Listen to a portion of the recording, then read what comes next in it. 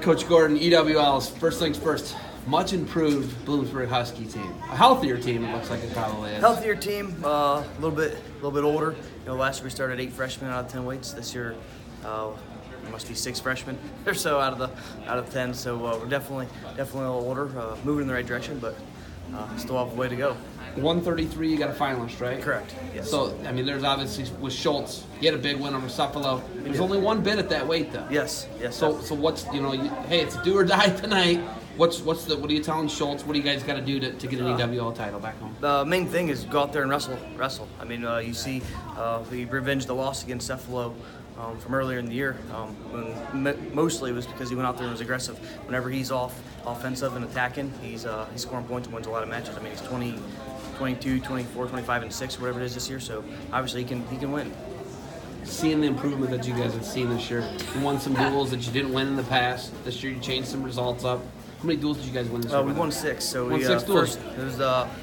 We won 2 EWL wins this year, and that was the first time since 2014 that we've won a EWL duel. So that was nice. We had 2 Division 1 wins last year, 4 total, but only 2 Division 1.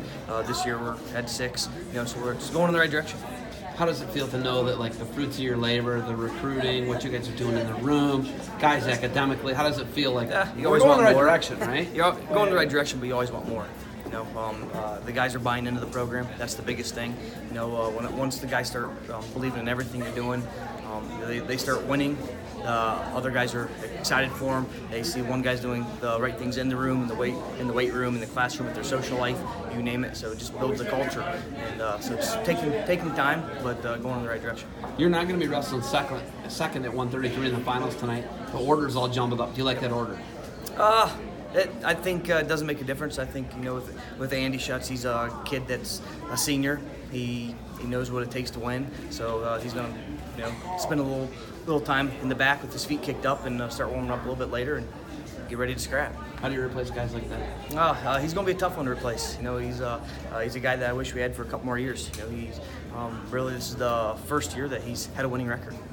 Are you serious? Yeah. So as a senior. Yeah. So he's a guy that I hope some of our young guys that maybe didn't win as many matches as what they hoped to this year. Hopefully they can look at him and see that if you do what he does day in, day out, because he's a great guy in all areas of life. And it's paying off for him this year.